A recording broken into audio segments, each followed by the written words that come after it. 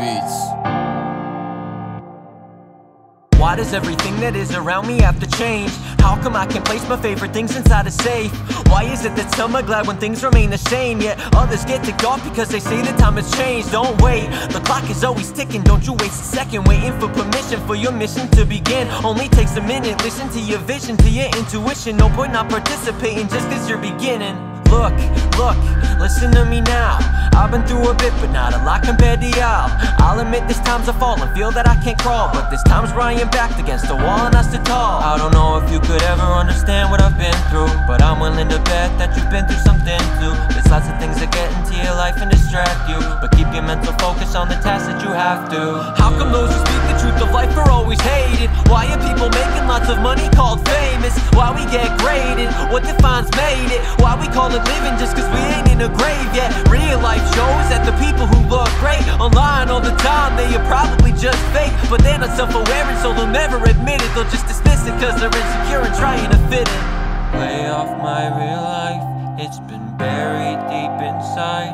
What do I even desire? Wish that I could find a why. Play off my real life, yeah, it's buried deep inside. What do I even desire? Wish that I could find a why. To the questions I've been asking to myself, I feel helpless. I don't know what to do about the fact I'm not impressed. Should I just take a breather? Should I sit back and relax? Or will the result either in a habit or relapse? Yeah, you're rare, protect your character, don't bury it. Don't let it get caught inside a snare. There's nobody inside the world that's ever gonna care enough for you to change your life, so better become self-aware. The truth is it's you in your head till you're dead. Even then you'll begin comprehending potential, and then when you red in the face from the way that your life went, you'll say, wait a minute, I'll take a little time, I'm out of line. But it's over, the fine has been paid, you decline, now you've run out of time. So what you gonna do inside your life before you die? When you meet Lord Jesus Christ, how do you plan to testify? Better prepare,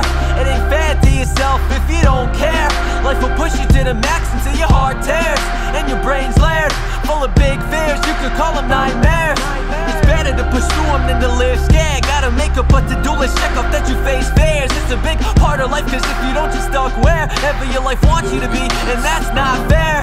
And why do we say love so much and lose is what it means? How can we be living a free, prefer to sleep and count the sheep? Got a dream, believe it and see, please don't merely dip in your feet, believe in the deep, and eventually your dreams will become reality. Will it matter? I can't see, cause someday some will be free of their mind's captivity, living in eternity. Although unfortunately, it won't be everybody, but I pray that it's my destiny, and yours listening.